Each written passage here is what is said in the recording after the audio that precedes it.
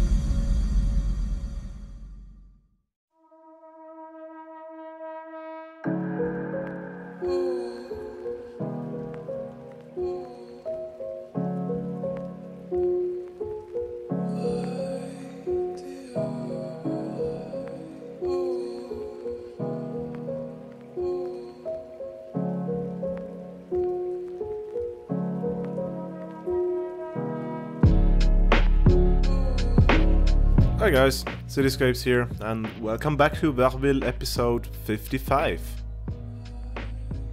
Right now on screen you can see the progress from the last episode. We were finally kicking off the start of this whole Gotthard mountain pass build. With some really cool infrastructure. We have lots of train lines climbing up the mountain, as well as a highway that's meandering through the area here. Those two networks are trying to gain enough height until they reach the place of Göschenen, which is supposed to be something around 1,000 meters above sea level, where they can enter the Gotthard tunnel and head down further south to Italy eventually.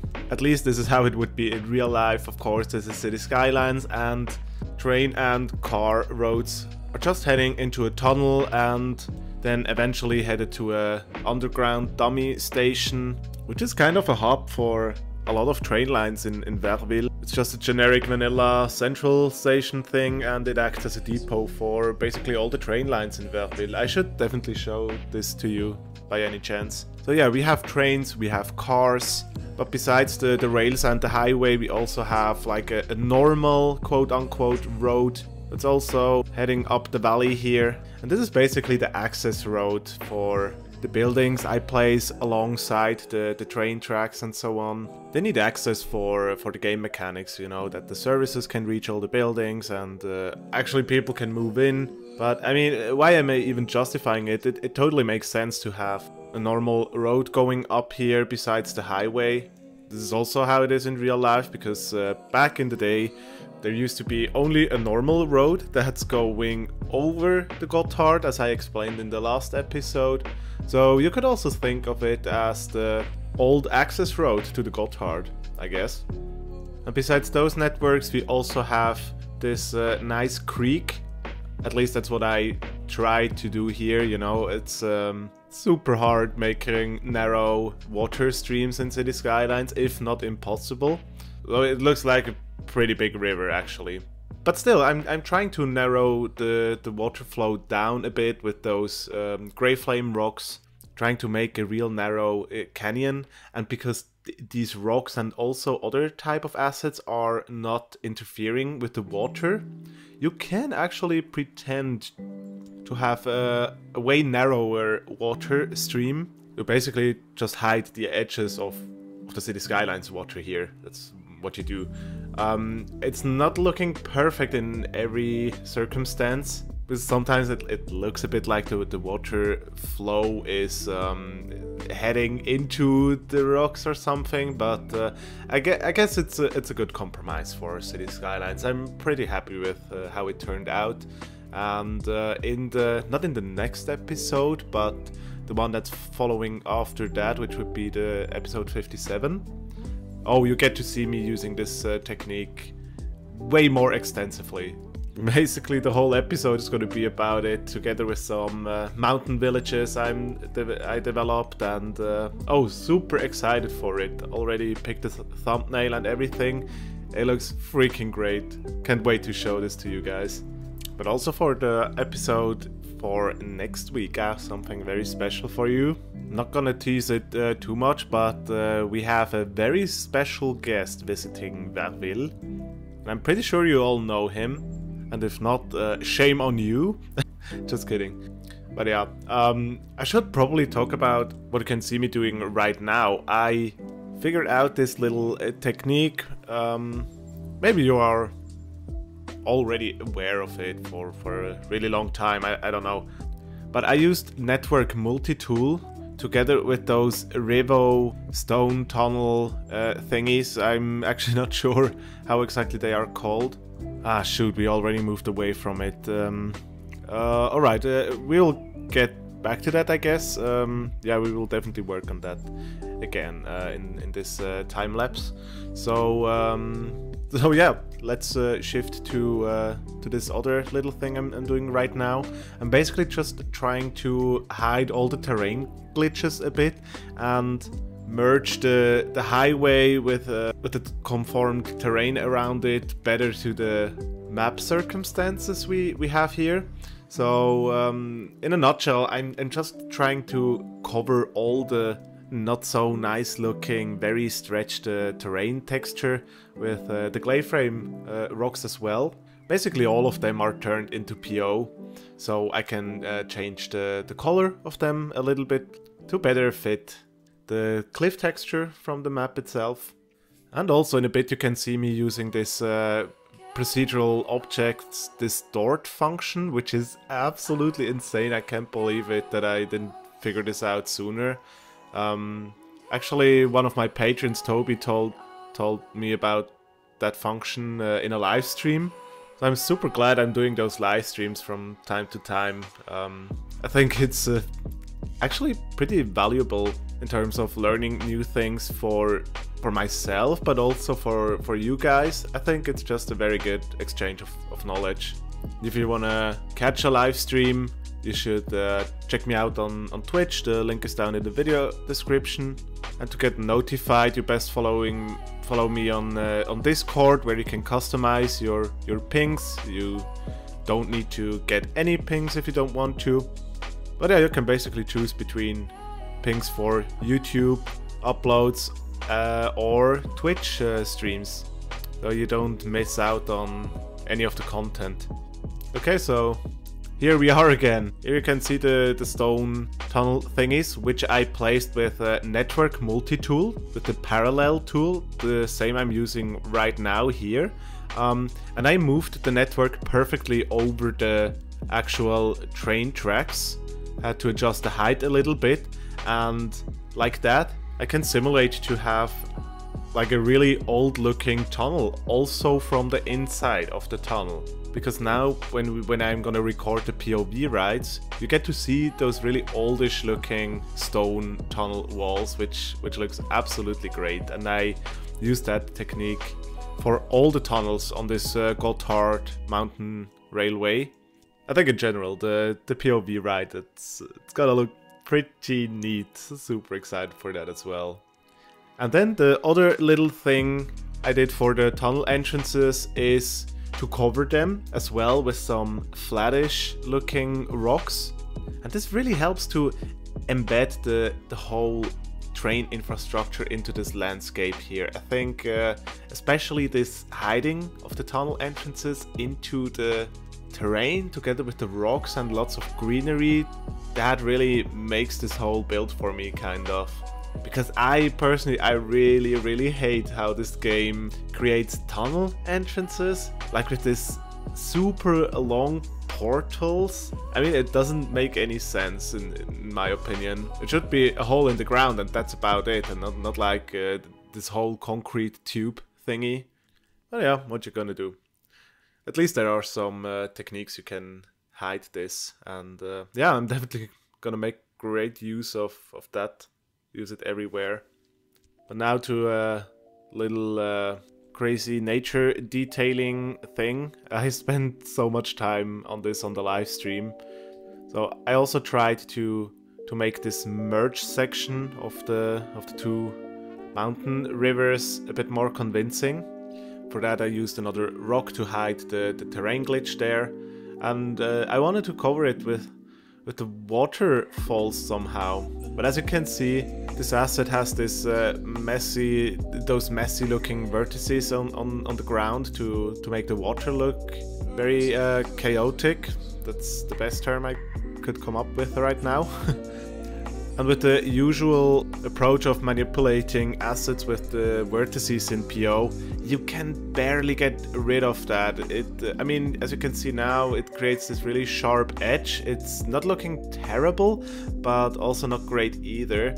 So with this new distort function, I don't even know if it's new. At least for me, it was new.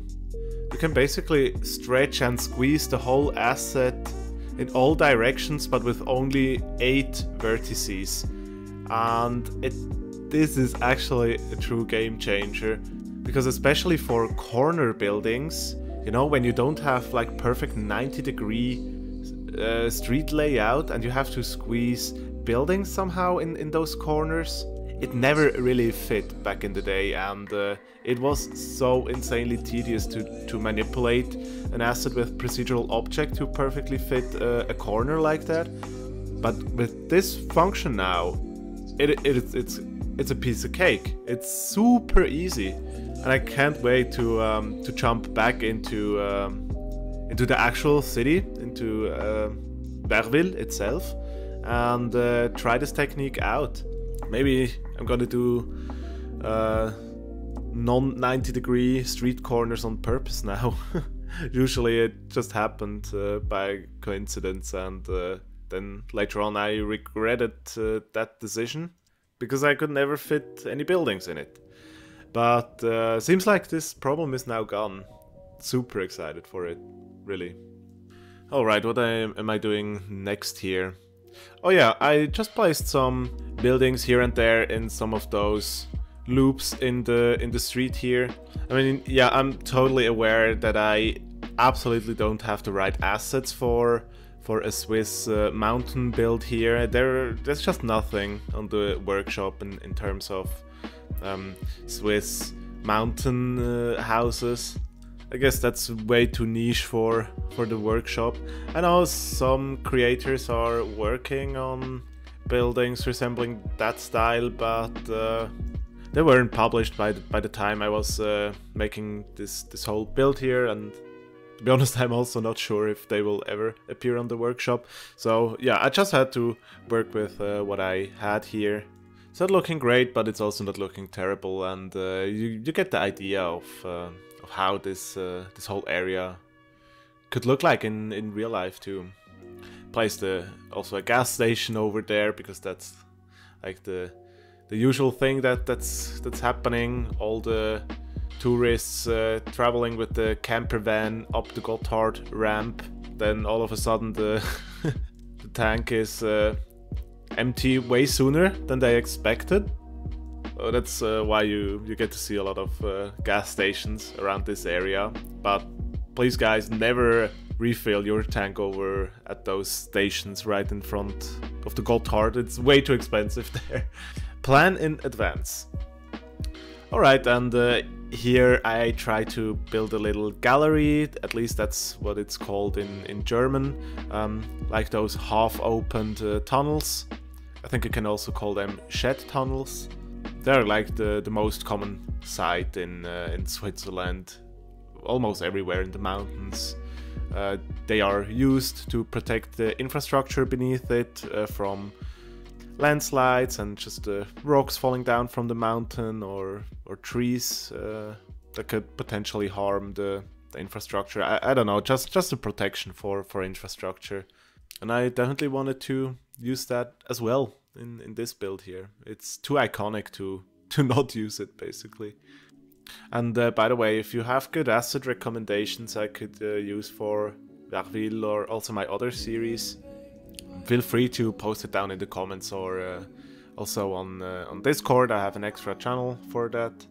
Because I know that there is a shed tunnel asset, I think it's from Japan or something, but I could never find it again, because I think the description and everything was written in Japanese, and I don't speak Japanese, so I can't find it anymore. It would be cool if we can use some swarm intelligence here with with YouTube and the whole community. I mean, it's not that important, but yeah, in general, if you have any ideas about assets or what you definitely want to see before Verville is ending the whole series, then please shoot. Yeah. Okay, so now on screen we moved up the valley a little bit. This area is right above the canyon we built before. And it's quite a wide area of the valley. Like all of a sudden it gets a bit wider, and I wasn't sure what to do with the whole area. If I should build some grass fields for cattle, or if I should just use it as a forest space or something. But when I was building this road infrastructure around the area, I figured out that it would totally make sense to have a little hydroelectric power plant around the area here, because there are so many of those. But my apologies, apparently I have no clue what I was building in this time lapse here, because right now we we moved back all the way down to the valley, where the valley is beginning, I mean. Sorry for that, I'm as confused as you are. So yeah, apparently we will get back to that as well a bit later on. I just checked. So just keep that thought in your mind. For me, is something down here at the entrance of the valley was missing. It looked a bit empty, and I figured I should probably extend this river shore path here a bit, even though it's just a dummy path. No sane citizen would use this path, because it's like 100 kilometers long and basically doesn't go anywhere.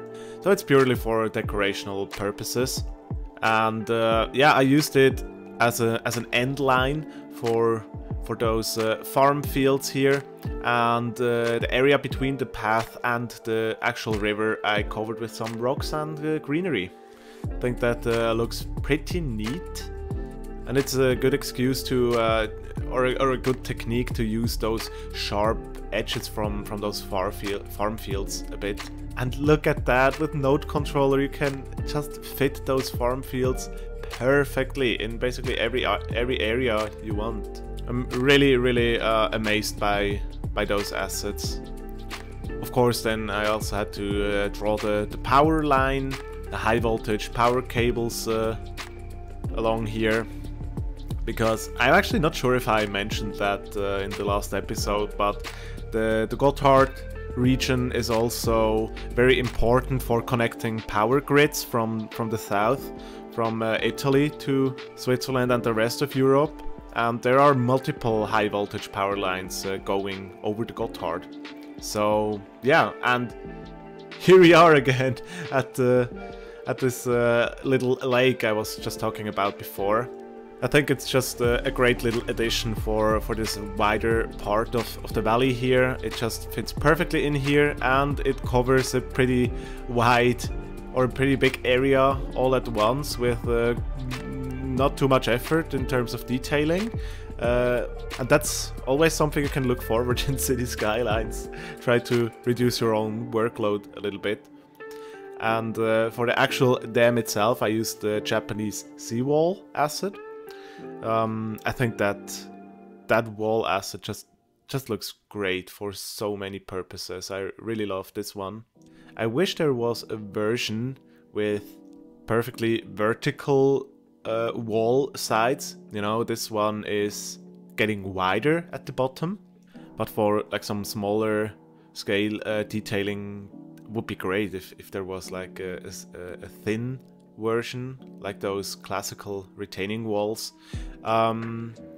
But yeah, the node controller, you can basically fit it in whatever shape you want, so it's not that big of a deal. It's more about the convenience of using them.